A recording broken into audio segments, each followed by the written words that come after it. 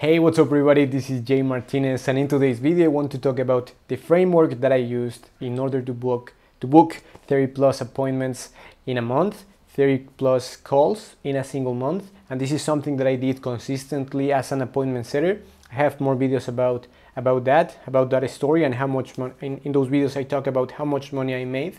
But basically what I learned is that appointments are the lifeblood of any business. So basically, if you have a system that turns prospects into booked appointments consistently, you will never struggle again. So your business will grow, everything is going to work out because appointments are the foundation of any business. So you need to focus on this system in order to grow.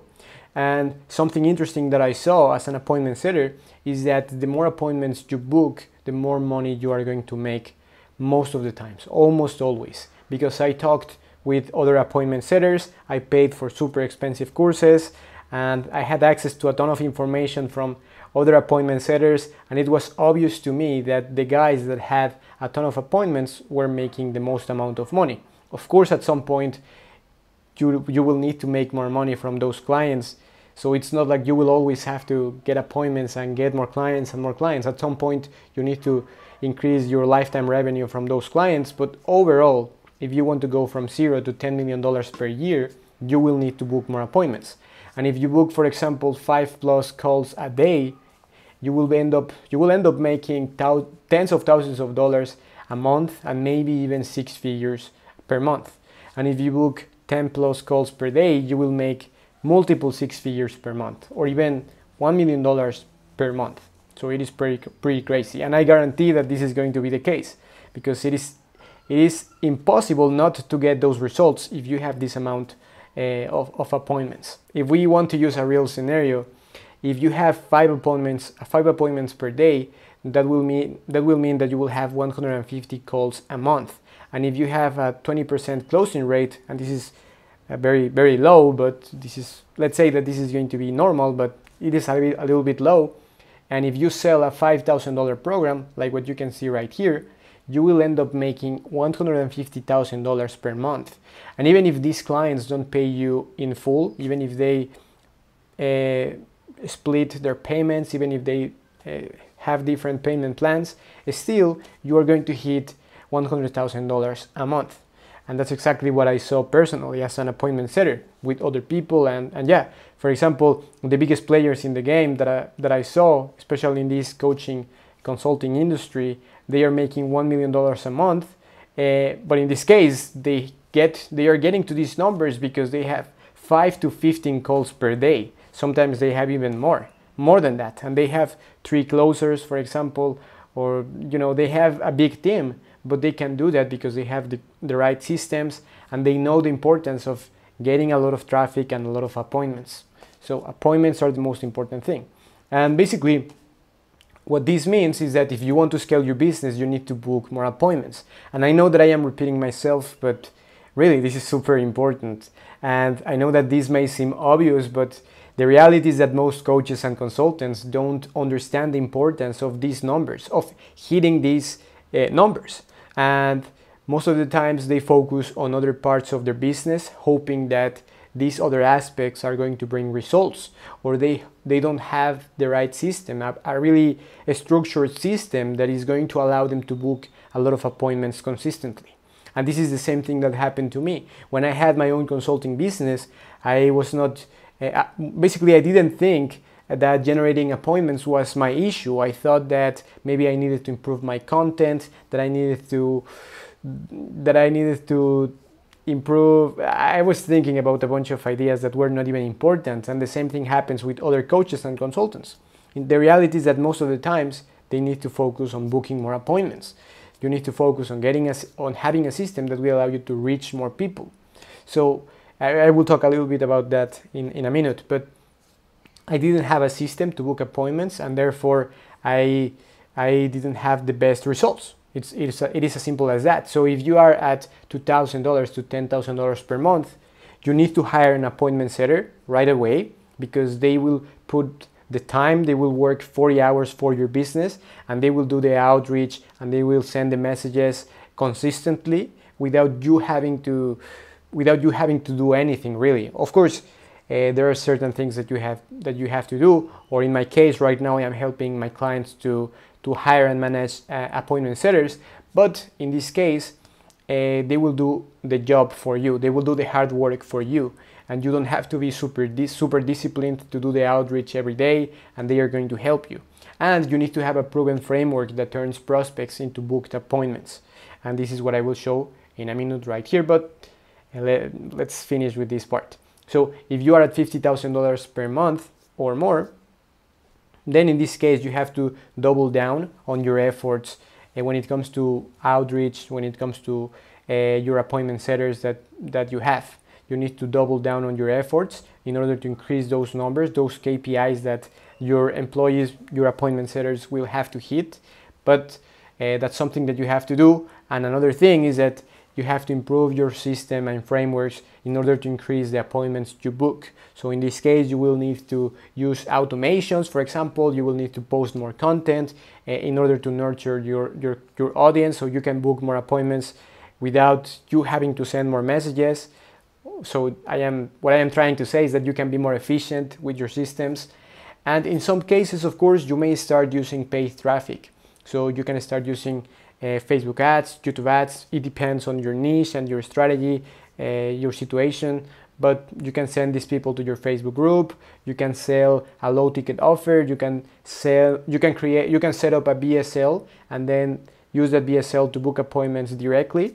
So those are some options, but it's interesting to see that a lot of people are making 100K, 200K per month without having to use paid traffic. So I will cover that in another video, but overall, the idea here is that you need to book more appointments. Now, I was talking about all of those things because I wanted to show you the importance of you booking more appointments. That is something essential in your business. And now, if we are talking specifically about the framework that I was using to book 30 plus calls a month, this is exactly what I did. So again, this is how I booked 1 to 5 calls per day on average.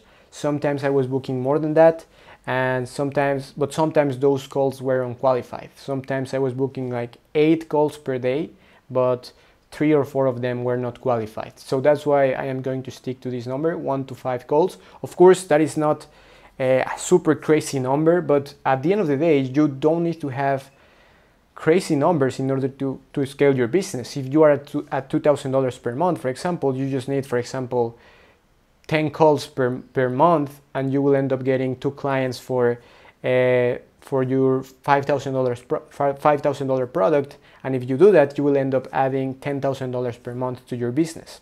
So it's not like you need to have crazy numbers. Of course, you need to have those in order to go to $500,000 per month and more than that, of course. But what I am trying to say is that this is the framework that worked for me, and the framework that has worked for other appointment setters as well. So basically, this is the process. So you will have a conversation on Facebook or Instagram. You will send people to an application form on Calendly, usually, and then you will book the appointment, and of course that booked appointment will go to a sales call with your closer or with you. So that is overall the strategy. But in this case, I want to focus on this part, this conversation part, because this is, in my opinion, this is the most important part of this process, because of course once they are in the application form, most of the times they will book a call, or they will be, or you will have to follow up with them, and they will go to the application form again and they will book a call. But the most important part happens right here, and of course right here, because you will sell your product or service. But again, this part is for another video. So when it comes to the conversation, you will basically have 2 categories: inbound lead and outbound lead. So inbound can be a Facebook group request, it can be a 2-step post. They will comment something about your post, something about your something that you have to offer. For example, in the 2-step post, you will say, who wants the script that I used to book 30 calls per month? Comment me, and then I will send you the script. So this is a 2-step post. I'm probably you already know that, but I just wanted to say that. Sometimes you will get direct messages, and sometimes people will reply to your stories or your content. And when it comes to outbound leads, of course, these are going to be an audience that will be completely cold.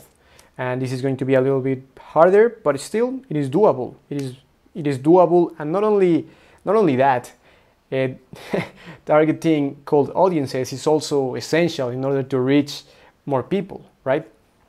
So when it comes to the conversation, this is exactly what I did. And you can pause this video and you can take a screenshot if you want, but this is what I did. So first, you have to understand their situation, and this could be by asking something like, how many clients are you working with right now? Where are you at with your business? How your business is going? And of course, if you have a different type of offer, for example, if you are talking about fitness, how is your health going? Or well, maybe that is not the best example, but yeah, how's everything going? You know, you have to understand their situation. I'm probably sure that you understand that you will know how to ask those questions for your niche, but overall the idea is that you have to understand their situation. After that, you need to understand their goals, and in this case you will have to say something like, where are you planning to take your business by the end of the year, or how does your dream body look like by the end of the year, for example, or how many dates do you want to have in the next 3 months. It can be anything, right? Another example is, what's your biggest goal? What kind of plans do you have for X? What's next for you? Those are questions that will help you to get the information when it comes to this point. And some people will tell you that these questions are weird. I mean, not your prospects. What I am trying to say is that some people in this industry will say, you don't have to ask those questions because they are super intrusive, or these are weird questions that you don't need to ask to your prospects. But the reality is that this works, and it is just a matter of doing the work. Most of the times they say you don't have to do that, but then they don't end up having the results that they want. So that's why this works. This system works. So yes, some people are not going to answer your questions, but after having almost, how many conversations I had, I don't know, I was having tens of thousands of conversations, probably, they were a ton.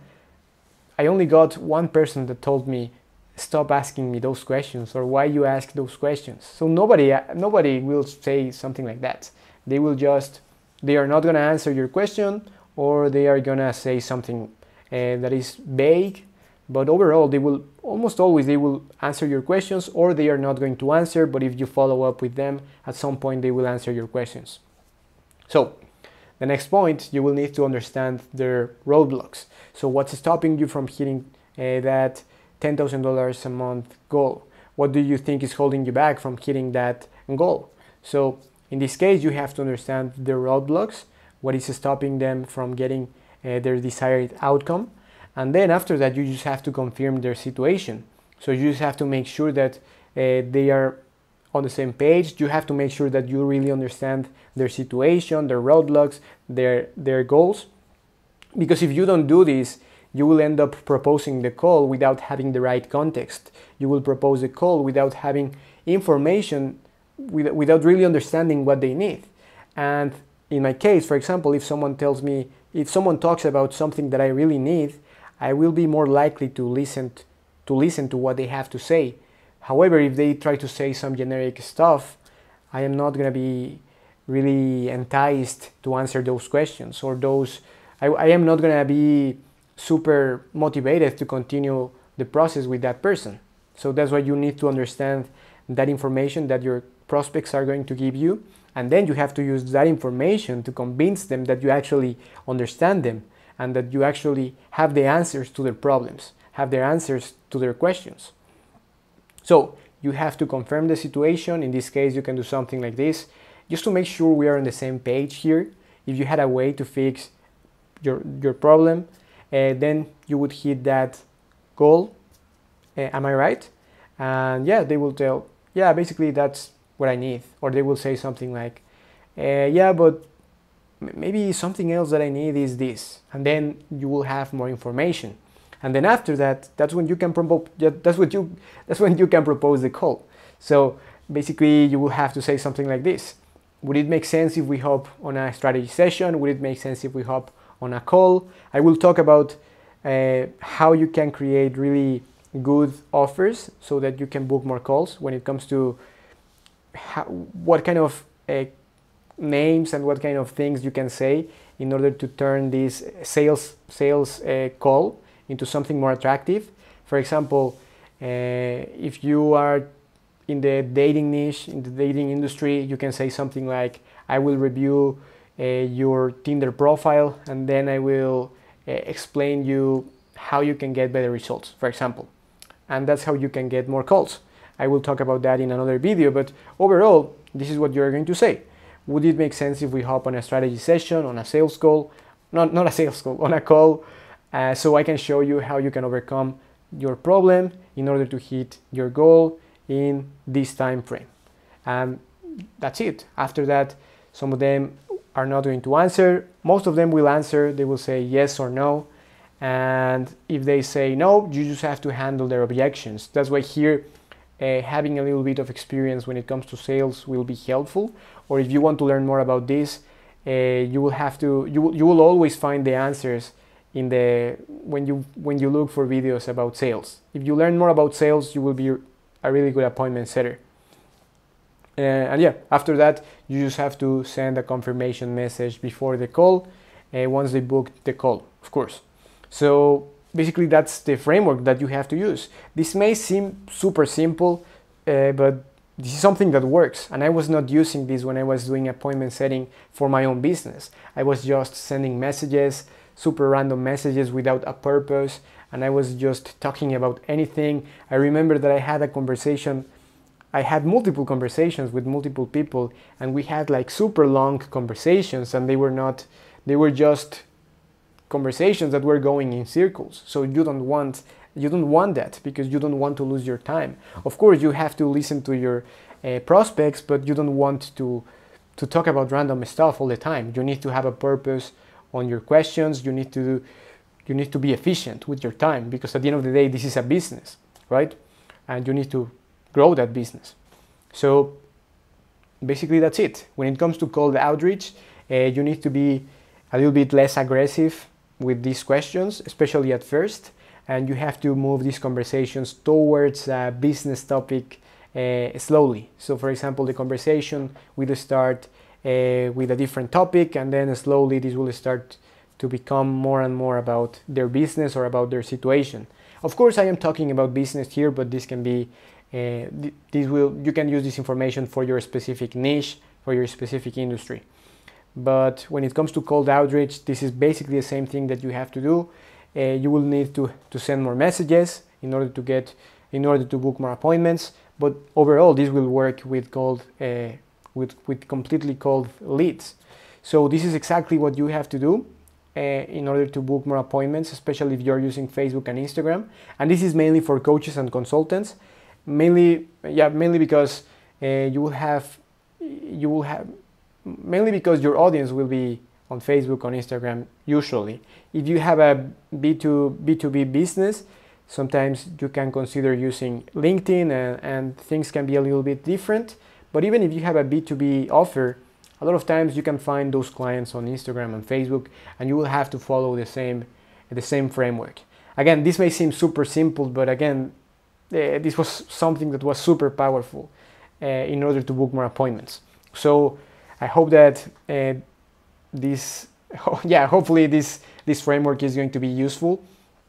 And if you want more help, and if you want me to review your conversations, just send me a message. I will be happy to help.